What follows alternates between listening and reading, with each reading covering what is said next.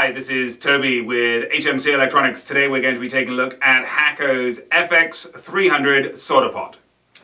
The FX300 is an analog solder pot, as you can see right here. The temperature is adjustable all the way up to 450 Celsius, which I believe translates to about 840 Fahrenheit. It has a 2-inch by 2-inch crucible here, and this crucible can be used for either leaded or lead-free solder. The coating that they put on the crucible, the reason why it's good for lead-free, is it is coated to prevent the corrosive properties of a lead-free alloy, but that doesn't mean that you can't just dump in a leaded alloy, an SN63, SN60 type of product.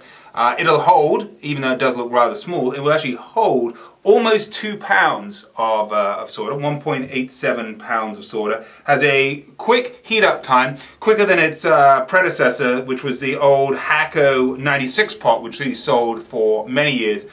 Puts out 200 watts of power, and is a very, very robust build, weighing almost itself empty, weighing almost 4 pounds.